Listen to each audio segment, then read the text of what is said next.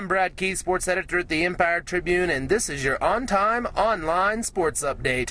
Saturday night, Wisdom Gym was hopping as it was the final home game of the year. The Tarleton State Texans bulldozed the Texas A&M Kingsville Javelinas 78-59. Efren Bryant, his final home game after being a 4-year letterman with the Texans, hits 4 threes and scores 16 points. He also dished out 5 assists.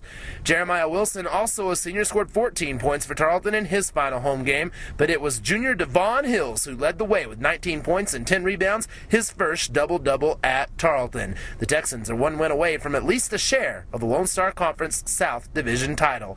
In women's play, Joanne Jones played her final home game of the season, but it was Shelby Adamson with 16 points and Morgan Stanley with 18 that carried the team to victory. They won 91-52, setting a new school record for margin of victory against a South Division foe.